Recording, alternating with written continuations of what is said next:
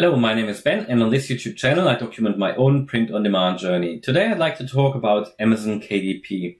If you're just starting with KDP and you have no idea how to create a book cover, then please stay tuned. I'm going to show you how you can start to create a book cover for free, about the first steps that you need to take in order for creating a book cover, and then, to get a finished book cover and to upload it to KDP. So, the first step that you need to do, you need to get a template from kdp.amazon.com, and you can find the link in the description. So first of all, you need to decide what kind of book do you want to make. Is it just a coloring book? Is it a lined notebook with maybe a few more pages? You need to know how many pages you want and what the size of the book will be. So let me tell you, a standard size is 6 by 9 inches. So 6 by 9 is one of the most popular book sizes, and normally you get away with it, and I'm going to choose that in this example as well. Well, page count, I normally go with 120 to 140 pages, so let's go 140. Now this is very important because the page count determines how thick the book will be, and therefore the design template that you're going to use will differ as well, because the bigger it is, the wider is the sort of the back of the book, and the more pages you have. If you have a 1,000-page book, this is obviously thicker than a 100-page book. For example, you have to choose your paper color, white, cream, or color. I normally go with white, and then you click Download Cover Template. What you will get a zip file with a PDF file and a PNG file. And the PNG file can be used in Canva, for example, which is free to use as long as you stick with the free images or graphics. You can obviously get a subscription, and then you can also use the pro graphics, and they are perfectly fine to use for print on demand and KDP. But let's say in this case we start downloading it, and then I'm going to show you how to do it in Canva. Okay, so this is the file that if you open it, well, we want to extract the PNG file in this case.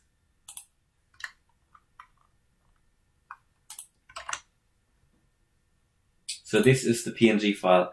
I'll now open Canva, and I'm going to show you the next step. Okay, so before you go into Canva, you actually need to see or understand what the dimensions of this file are. So as you can see, if you right click on it and then go to properties, then you can see that the dimensions are 3,770 by 2,775 pixels. And you need to put this information into Canva when you create your template. Now, when in Canva, click on Create Design, and then you go to Custom Size, and it was 3,770 by 2,775 pixels. Yeah, that's important. And then we create a new design. Now what you get is this page here with these dimensions. What we can now do is to upload this template that we have just downloaded from Amazon. Okay, so it's uploading at the moment. I'll click on it, and then it should perfectly fit into this area. Yeah, it does. And this is what you can now use to design. Yeah, so this will just be your background for now, and you can later delete it. Yeah, so this is very important. So let's just assume, I'll just pick one from here. So let's just assume you put something on here. Just assuming this would be your final design now, okay? Then before you download this design, you want to make sure you delete this, yeah? Because this is not actually what you want to have on your design. This is just for you to give you an idea where you should not put your image, and it gives you an idea where to, where to center it, for example, because there's no point in having a design like that you can later upload and then put it in the middle here, but it will then actually be on the spine, so there's no point in doing that. So you want to know what is the white area that you can put your graphics in, your images, and so in order to make it look good in the end. All right, So let's just go through what this says. So the black dotted line, which is this line here going around the actual, the book template, it's the trim size. So this is where your book will be cut to produce the final trim size, yeah? The blue dotted line, which is here, is the spine fold. And yeah, you shouldn't really put anything there. You can put the text here, small text, which will then be printed because this is the white area, yeah? So this could, again, be the title of your book, for example.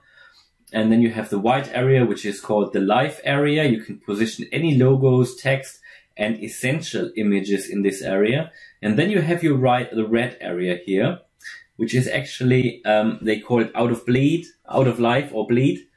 And you need to understand that the background artwork must fill the red area. Yeah. If not, you can get problems because this is sort of the area where they can't guarantee, you know, if they cut a bit more or a bit less, there's just too much tolerance in the cutting process. And, you know, therefore there's a bit of inaccuracy. So just assuming you have a background and, it just goes, you know, just touches the red line here and they cut it in a different way. And then you might have an ugly white line here, which doesn't look good in the finished product. So you want to make sure that any background artwork really fills the red area, but do not place any logos, text, or any essential images in the red area because it could happen that it's cut off. Yeah. So again, if your artwork then doesn't meet the requirements, Amazon might reject it. Okay. So how do you then design it? So you can obviously, just pull your stuff in here and add a bit of text here, for example.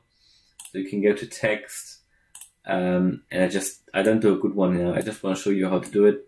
So then you sort of center it here. That's your text. Well, this could be your logo or image or whatever you want to put on it. You want to make sure it's centered. And you can also put something on this side here as well. Yeah. Which is quite good. And then just assuming you're happy with that, that could be your finished book design. So this video is not about making good design. It's just to show you how you can create this book cover. So, and then with the help of this template. And then before you actually download the design, again, you want to delete this. And this will be what you will then upload to Amazon KDP as cover. And that's pretty much it. So you save it, and I think it needs to be a PDF file, so you can convert that. But this is what you will then upload to KDP. So I hope this video was useful. If you liked it, then please smash the like button. And if you want to follow me on my print on demand journey, then please subscribe to the channel. I'd be very grateful about that. And thanks for watching. See you in the next video. Bye.